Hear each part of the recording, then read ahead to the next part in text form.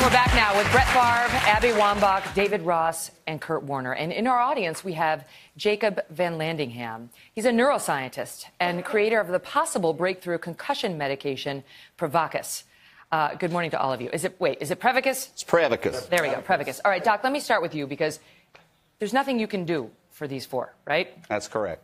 But there might be something you can do for the athletes who get a concussion on the field. What is it? Correct. So acutely, it's a neurosteroid. It's given nasally, so we can get more of it into the brain very quickly. It's formulated in a way where it can stay stable to over 125 degrees. So in Afghanistan, Iraq, on a football field, a soccer field, and we're able to get it because we give it nasally through this applicator here.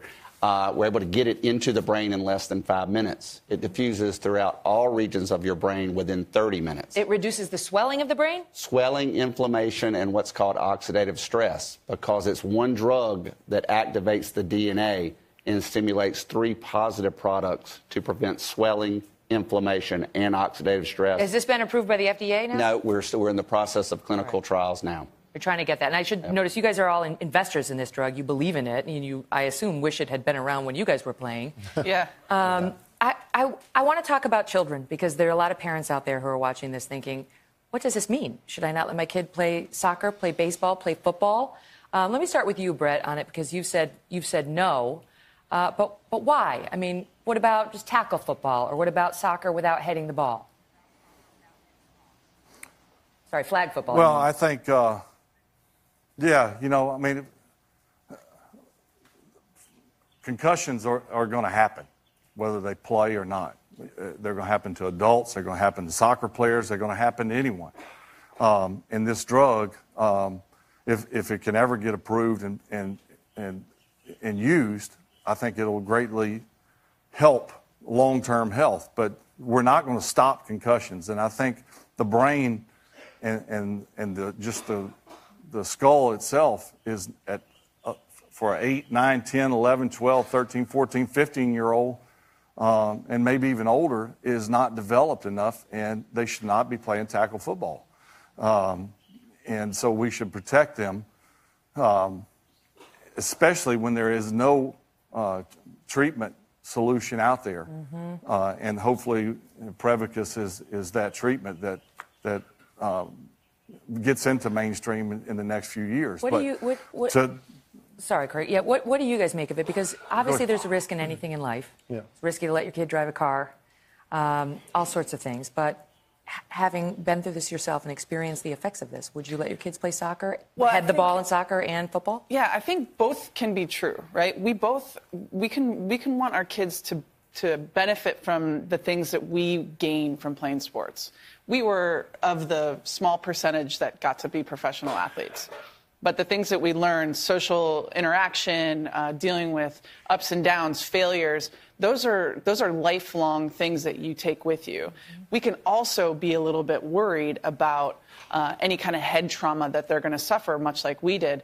That being said, that's why Prevacus is such an important drug to have as a utensil, as a tool. You know, when you is it enough for you to let your kid play tackle football? That's a great question. I think that thankfully my kid, my son, who would be in a tackle football position, is a cross country kid. So I'm not in a I'm not in that problem arena. But because isn't it true that a lot of the concussions happen not because they've improved the helmets, but a lot of the concussions and the damage happens when your head hits the turf. Yeah. The turf's getting harder and harder. It's like the little pellets that are underneath the green stuff move out of the way, and when your head hits it, it's like hitting concrete. Yeah. And so it's not always about getting hit. You've got a son, an 8-year-old? Yeah, 8-year-old. Yeah, he'll be 9, and he's fallen in love with flag football, and he's a bigger kid like me, and not really. I don't think speed is really going to be his game. So he's come to me and said, "Dad, I want to play tackle," and he wants to, hit somebody and be a part of that, and it scares me to death because I don't want him to stop playing football. I love football. I love watching football. I live in a college town, and what scares me, too, is I don't want to take away the sports I love from him. I want him to be able to participate, learn about overcoming adversity, and learning how you deal with success and failure. And those are great things that youth sports teaches us as even adults now. I learned a lot from my coaches and playing, but I'm worried. You know, we don't have anything that we can give them. That's, again, why I'm on board with Prevacus, is because of I want my kid to be able to experience the same things that I experienced as a kid. And I have 7 children. And so wow. I have, yeah. Isn't that crazy? I know, right? He deserves some applause for that. You know, and this hits so many different levels for me. I've got a son who's playing in college. I've got another son that's going to play in high school next year. And, you know, David talks about it.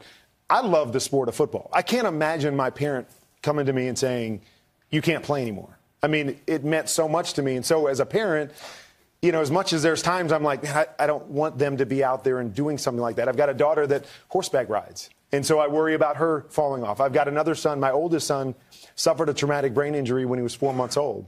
So he has dealt with intellectual and developmental disabilities forever.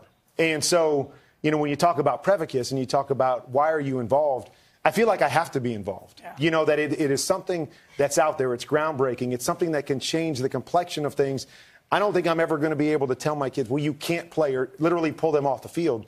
But I want to have something there that if they do suffer an injury. My son, like I said, when he was 4 months, gets injured. What does a drug like Prevacus do to my son? How does that change things for him in the long term of his life, if that's available at that particular time? So this goes well beyond the sports field to me. And this, you know, there's attacks, whether we're talking about military, kids, parents, it's all encompassing because, as Brett said, concussions are going to happen in some way, shape, or form. Military is a good point because they suffer this a lot as well. Again, it's not FDA approved yet, but I do want to say once again, from my ex-husband's knowledge of you, you were with us on our honeymoon where he was reading your bio. I know that you adopted your special needs son. Right. He was already special needs when you adopted him and met your wife, who was then a single mom of 2 boys. So love your story. Love all of you for being here. All the best to you, and thank you for the great times you've given us on the field and for your courage today in talking about it. All the best, guys. Hello, Today fans. Thanks for checking out our YouTube channel. Subscribe by clicking that button down there and click on any of the videos over here to watch the latest interviews, show highlights, and digital exclusives.